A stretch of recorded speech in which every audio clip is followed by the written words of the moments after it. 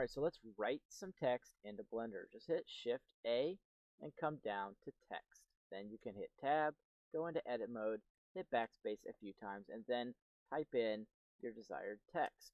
Now, once you've got that, you can hit enter, keep typing, or you can hit tab and go back into object mode.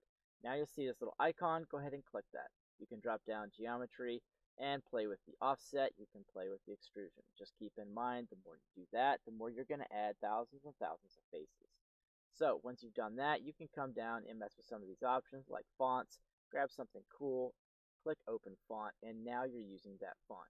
Just be careful with the extrusions and the offsets because they'll cause shading errors. Now once you've got what you want, go to Object, go to Convert, and convert it to a mesh. Then add some kind of very nice texture. I'll go with this nice little rainbow gradient, and that's it. Thanks for watching. Smash that subscribe, smash that like, and I'll see you guys in the next one.